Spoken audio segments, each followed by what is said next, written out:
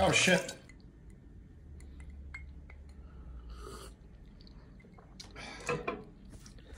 Time for aeronautical violence.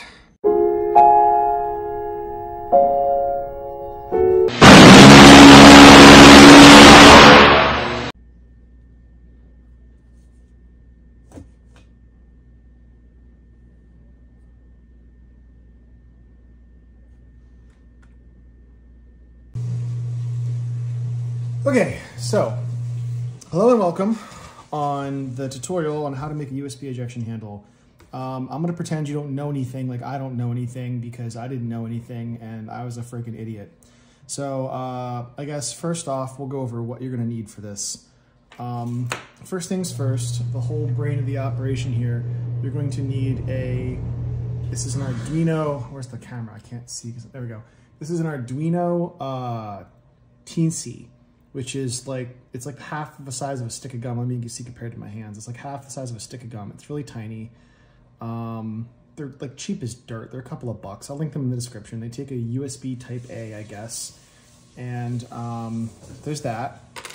You're going to need a pull chain from a ceiling fan. You can just go ahead and gut your ceiling fan if you want, or you can buy these off Amazon also for like $1.90 or something. They're also insanely cheap. And then you're also going to need something to be the handle itself. So if you're me and you're super Gucci, you can go get a real ejection handle off of a real fighter jet if you're a psychopath like me. But if you want to go the cheaper route, what you can do is just get some yellow rope from Home Depot and some black electrical tape, and just wrap black electrical tape around it, and it's going to look like an ejection handle, and there you go. That's all you really have to do to it. You're not going to have to learn to code anything. There's a robot that can help you do that. They'll teach you to do that. You just need to know how to solder. And I have a relatively nice solder setup. It was like 40 bucks, I think. It wasn't that expensive, but I'm gonna be doing a lot of soldering in my future. Actually, I'll get to why that is pretty soon. So I got a relatively nice soldering gun, but you know, any soldering gun will do. And this is not a soldering tutorial, so if you don't know how to solder, go look up a tutorial. I'm not gonna teach you how to do it, but I will do it on camera and show you how I'm doing it. As for what I'm drinking, I'm not. I don't do alcohol and power tools. Just like I would never drink and drive or drink and fly, even though I drink and fly simulators, I would never drink and fly a real airplane. I would never drink and mess with things that can hurt me. So anyway, it's just, it's water today, boys, just water. So cheers to that. So one other thing I should mention, in fact, the ejection handle I'm running is, it's actually, I'll put a link in the description. I bought a trailer breakaway hitch that it's like a box and it's got a thing and it disconnects, it sends a signal. And so I can actually yank the handle out of my seat, which I think is how the real one works. And it'll send the ejection signal. I don't have it here because I didn't buy a second one and I already have my ejection handle put together. I'm just putting together this one for funsies to show you how I did it. But you can buy that one and it's a little bit better because I've actually like yanked this thing out before, because I mean, you know, it's a simulator, it feels real. You're gonna think you're gonna fucking die. You're gonna yank on that handle pretty hard. It gets inside your head. But yeah, without further ado, first things first, these wires are a little long, so I'm gonna trim them down. Probably right about there is fine. Get rid of that. And right there. Now, this Arduino board, here's the code for it. Basically, all we have to do is attach one of these wires. Doesn't even fucking matter which one. One of these wires needs to go to ground, and one of these wires needs to go to one of the buttons. You can use B0, B1, it doesn't fucking matter. So that's what we're gonna do. We're gonna solder those together now. So here I go, making a fool of myself. Let's see if I can do this here on camera and not be an idiot. We're gonna do ground. All right, let's see if I can like not burn myself in the process too. Yeah, solder, I am not. Damn it, man, I'm a pilot, not a solderer. So here's how this is gonna go. Done. Okay, so this is all wired up, and now we're gonna plug it into the computer, and I'll probably screen record for that part. So I'll catch you upstairs. Oh, I can start drinking bourbon now because we're no longer working with power tools, so I get excited for that. Okay, so we're gonna do this completely manually because that's how this works.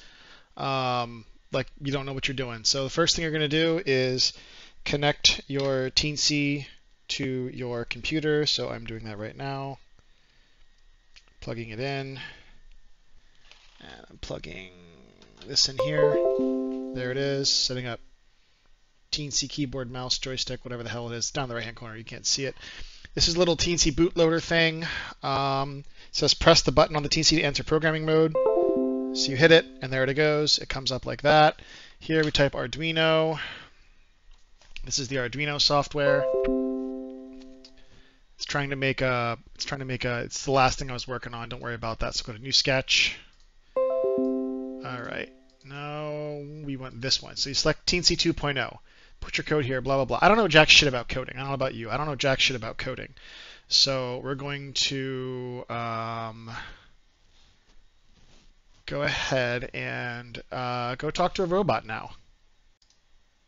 So I'll talk to you about a mistake I made when I first started doing this crap way back in the day. When I first put this together, I thought that what I could do was program this to be seen like a joystick, but not every single Arduino board, especially not the Teensy board, can be seen as a USB device. So what you actually have to do is write a code that will tell it to do Control E 3 times in rapid succession. So let's ask it to do that for me. So I'm asking it, hello robot, I have Teensy 2.0 board. I have a Teensy 2.0 board. Can you write me an Arduino code that checks if a button's status is changed every time it's pressed? And if it detects a difference, it presses Control E 3 times in rapid succession. Now, the reason I'm saying checks if a button's status is changed, because every single time you pull on this, you pull on the ceiling fan, it changes it from off to on, to off to on, to off to on. And so you want it to eject no matter what, whether it's going on or off. So if it checks that the button status is changed for on or off, it's going to do the code every single time is what you want. And you're going to say the button is hooked up to B, oh, what did I put it on? B2. 2. Bam. The robot says, certainly, here's a blah, blah, blah, blah, blah, blah, blah, blah, blah, blah, blah. There it is. It's going to spit this fucking code out for you. This code assumes the button initially in the high state, normally not pressed, and will count only low to high transitions. It presses the counter to detect 3 rapid presses and simultaneously presses Control plus E 3 times consecutively using the keyboard library. See, you cannot turn this into a USB joystick. Don't even fucking bother. This isn't even going to show up in your controls in DCS. Just, that's all you need. Remember to include the keyboard library. Make sure your Teensy 2.0 is set up properly to ensure a keyboard. Also adjust the delays as necessary for proper functioning. So let's take a look. Add some delay to avoid excessive loop iterations. Delay 10 probably looks good. Reset press counter if the button's released. Reset press counter. Great, sounds great. Keyboard press left Control E. Yep, looks good. Delay 50, so 50 milliseconds. That's about right. All this looks good. So we're just going to simply copy the goddamn code. We're going to whip out Arduino here, Control V, and that's it, and you're going to hit upload. Compiling sketch. Done compiling, done uploading. Bam, that's it. Should be good to go. Let's see if we got it first try, no warm-up. Oh, man. I had to fuck with this stupid fucking robot for like hours to figure out, to make it do what I wanted it to do the first time. So you're welcome that you can just follow what I'm doing and not have to fuck with it. In fact, I won't even make you talk to the goddamn AI. I'll just copy and paste the code in the description. You can just copy and paste that code. It's going to fucking work. If it doesn't work, we're going to tell the robot why it doesn't work, and that's going to be it. And the robot is going to fix the code for you. Oh, by the way, I am drinking, now that I'm no longer working with power tools, I'm drinking, actually not bourbon, it's wine. I promised my girlfriend I'd have some wine with her, so it's wine today. If that upsets you, fuck off. I can drink what I want. It's still bourbon in DCS. I don't limit myself to one kind of alcohol. Okay, cool. Instant action. Let's get into Viper, ready on the ramp. Let's see if that works. Cool. Here we are. Oh, Jesus Christ. Why is the... No, please don't. Well, we're ejecting anyway, so fuck it. Let's see if it works. I'm going to pull the thing. Ruh-roh. Does not appear to be working. Let's see. Adjust controls. No, it does not appear to be working. Well, let's find out why. Let's see what the robot has to say about this. Let's try B2. See if it likes that. B2 is not declared in the scope. Interesting. All right.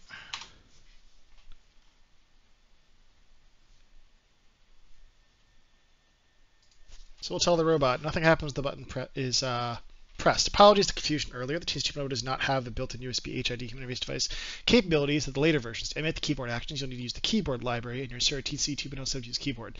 So you see, the robot is not perfect. And follow these steps. Hardware setup, ensure button correctly connected. Yep, B2 on ground, for example. Yep, that's fine. Code, given the code limitation, only keyboard requires the keyboard library, which does not natively support keyboard library. Ah, there you go. So we're going to do this. Here's the revised code. This is what happened the first time. So pop back into Arduino, and paste it, and upload. No such file or directory.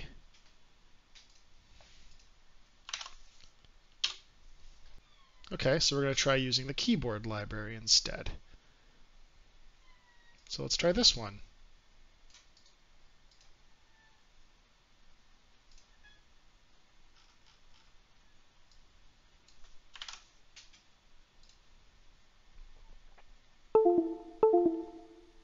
Uploading. Done uploading. So now it did its thing. Let's see if I can eject now. Well, I can just check right here in the controls. Uh-oh. Does not appear to be working. Let's find it. Well, rescan devices. Up, there it goes. All right, so this is probably going to work.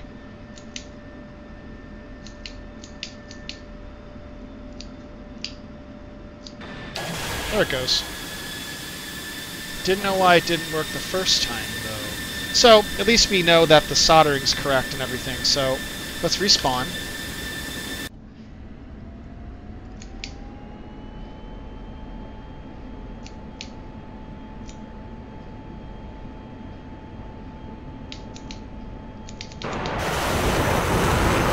So it appears that I have to hit the chain 3 times, so something's still wrong with the code.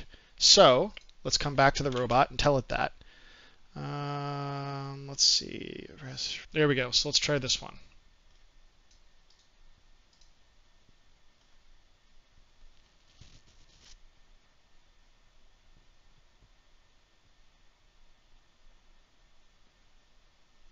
That might not be correct. This code keeps track of the time between button presses. Well, let's see if it works. Fuck it. I don't know jack shit about coding. So we're just going to simply input the code, see if it works.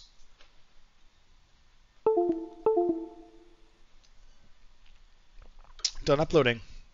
Let's go ruin another F16.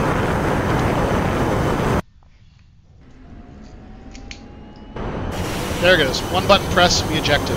Let's try it again. Uh-oh. So now every single time that I get in an F16, we eject. So that's not right. So let's see.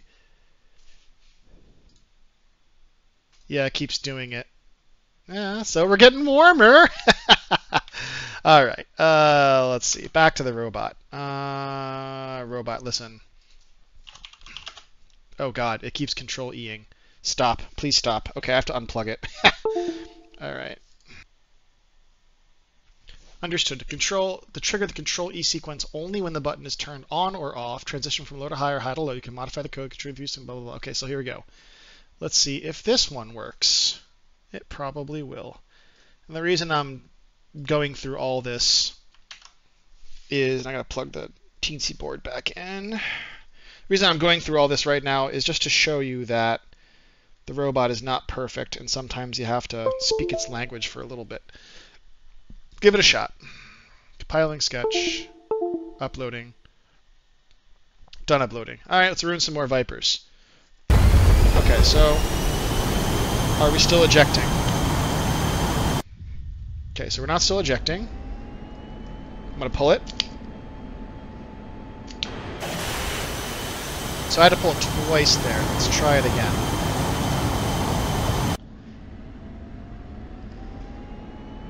Pulled it once.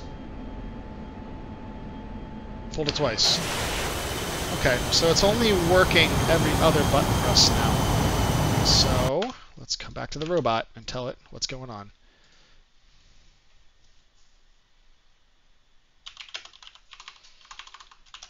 Let's try this.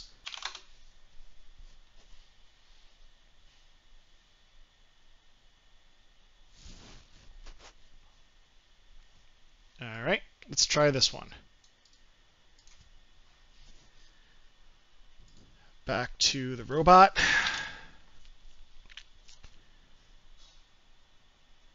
Or to the Arduino board, I mean. Compiling, uploading, done uploading. Back to DCS. Here's new Viper. Not ejecting. Pull it once. Didn't eject. Pull it again. Ejected. New Viper. Pull it once. Nothing. Pull it again. Ejecting. Alright, something's still wrong. Alright. This will be the 6th time we have destroyed it, and we have become exceedingly efficient at it. Certainly.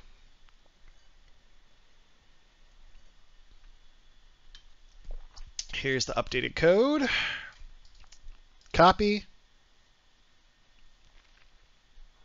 This should work. I said that about the last 17 fucking iterations, but it only has to work once. To quote Dr. Brand from Interstellar, my favorite movie. Uploading, done uploading. Let's go and ruin some more Vipers. Alright, here we go. We're in the jet. Not ejecting. Pull it once. Boom. Ejected. Get in the Viper. We're not ejecting.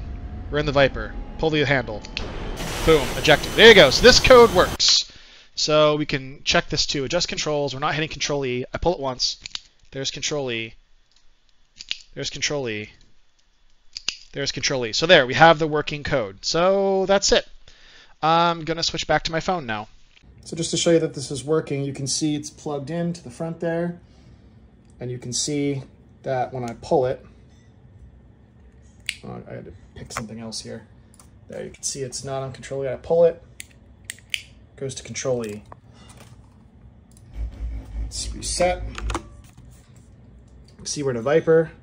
I pull it, and we eject. There you go, USB ejection handle, just like that. Anyway, thanks for watching. Once again, I don't give a fuck if you like or subscribe. And the reason why I bought a soldering iron is because of this. I bought an F-16 cockpit, and that's what I've been doing, and that's why I've been so gone and not uploading videos, because I'm literally putting together a whole new cockpit. So I've got a lot of soldering to do in my future. Anyway, thanks for watching my stupid video. I hope this helps you make a ejection handle of your own.